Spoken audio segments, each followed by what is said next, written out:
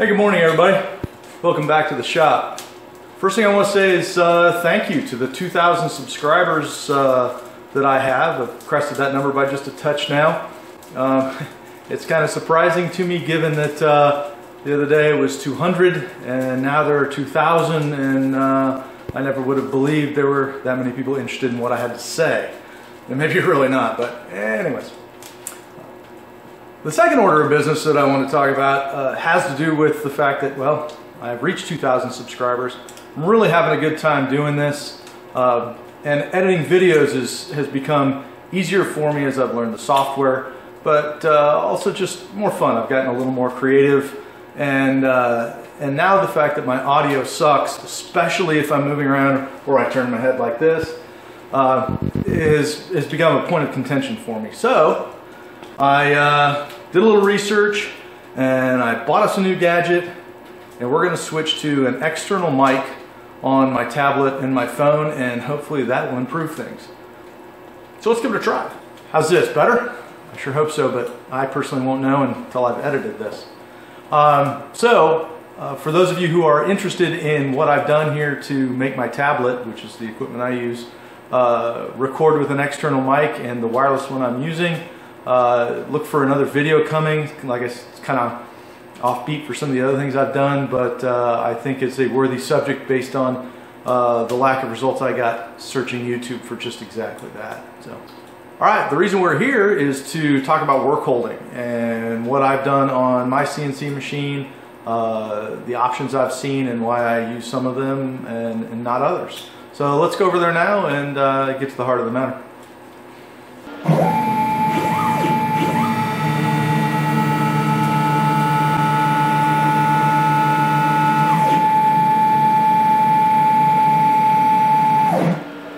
When I put this table together, I knew right away that I just wanted a very simple spoil board. This board on the top is referred to as a spoil board because you spoil it, you ruin it. It's a piece of 3/4 inch MDF, which in the manufacturing process is usually fairly consistent and fairly flat and fairly stable. With this type of bed, my thought was, I'm new to this stuff and I am going to overrun the bottom. And as you can see, I have. And I can do that with this style bed and not really care, because this is a half a sheet of MDF, and when it gets all goofed up to the point where I don't like it, I can take and unscrew it, flip it over, and I'm good to go again. So that was the reason why I went with this. What I've got here are a myriad of ways that I have seen people do hold down on CNC machines. I've seen it done on CNC routers, and I've even seen some of this stuff used on a CNC milling machine. So there's the double stick tape. I've used this one. This one works pretty good. Spray adhesive. I've seen this used. Works pretty well. I haven't tried this one myself, but that'd be something I would be willing to try. Hot glue. Jimmy DeRisa has used this on his CNC machine in some videos that I've seen. You can use vices. This happens to be a small one.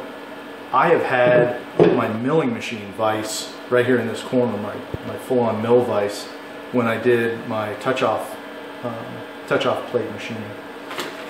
T-track. I've seen where people have embedded T-track in the tabletop directly, surrounded by wood, and some machines, like the little CNC routers you get off of eBay, those, the whole table is an aluminum extrusion, and those are basically one big T-track hold down. Another option is blind nuts, putting these in from the back side and having specific spots around the surface where you can mount. And then the method I've chosen is just screws. Hey everybody, sorry about the abrupt interruption, but I realized while editing this video that there were a couple of hold down methods that were worth noting.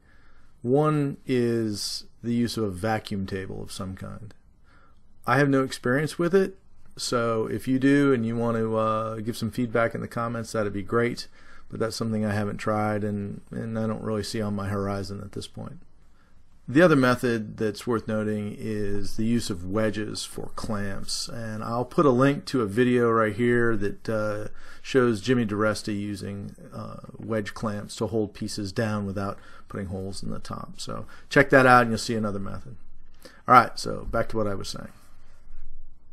With an expendable top like this, you have some options and you have a few less concerns, especially when you're just learning.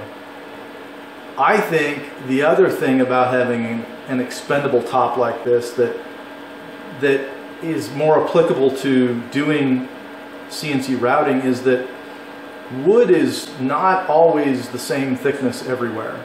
And you might be planning on a piece of material of a certain thickness, but you know that it's going to vary, so you want to overcut it a little bit. You want to make sure that your cutter clears the bottom. If your table isn't truly spoilable, truly expendable, then you could run into challenges. I mean, then you have to start being super careful about cutting through the bottom. And that was one thing that I wanted to remove from the equation right away. I knew that if I went through the bottom of the part, that it wasn't going to matter. In this style of CNC machine, usually the top of your part, and we'll use this piece of plywood as an example, the top of your part is usually Z0. And if your material varies in thickness, you might want to set it a little deep. And again, that's where you cut through. You can see this piece right here, or this cut here was for some push blocks, one of the first things I did. And I had undermeasured the thickness of my material, so when I set Z0 at the top, I actually wound up cutting a little through. Didn't matter, didn't hurt my feelings. Now there's a way around that, and that is to set your Z0 based on something other than the actual material. For instance, you could set Z0 at a fixed 3/4 of an inch measured from the surface, but I haven't gotten that far yet. That's where you get into something like this. This is the beginning of my zero block. This will be something I'm going to do another video on here pretty soon, but this is what you zero to, and it references the actual work surface.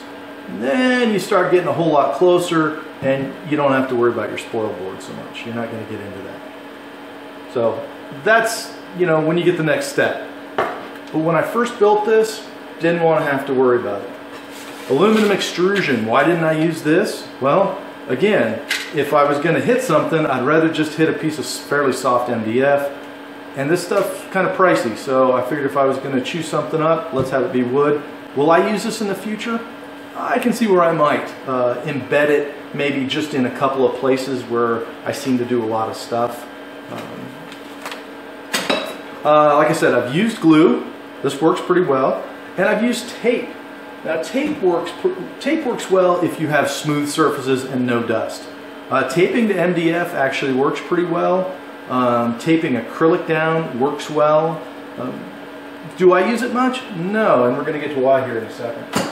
Hot glue, haven't tried this one yet. Hot glue, at least for the little hot glue gun I have, is too brittle and the glue doesn't hold well enough. So haven't done this one yet. Vise, talked about this. Vices are good. You can you can hold the vise down in whatever methodology you want to use, and then hold a part within it. I turn to this when I'm doing aluminum or brass or something. So that brings us down to these two, screws and blind nuts. So where I started was with just plain old screws. I can take and lay a piece of material down on this surface and screw it down, and I'm done. And all I have to do is make sure that my tool path isn't going to clean off the top of a screw. I think I fixed my exposure changing problem, and I've shut off the CNC driver so the fans have stopped. And where'd we leave off? Blind nuts. So blind nuts are another option, and these are one that I'm going to try. Blind nuts can be mounted from the back side of the spoil. backside of the spoil board such that they don't come to the surface. You have some amount of clearance. These are about, say, a half an inch, which when mounted from the bottom would give me a quarter of an inch of wood on top, where if I cut beyond my thickness and get into the spoil board, it wouldn't matter. My plan for these is to put a pattern of these up from underneath. I'm going to do a little CAD drawing of one of these and do some cam, and then I'll just have the machine go around and punch a bunch of them in before I flip this board, and then that'll be for the next time. That'll be for when I turn this board over, which at the rate I'm going is going to be another 3 to 6 months, maybe sometime this summer. In the meantime, I'm using screws.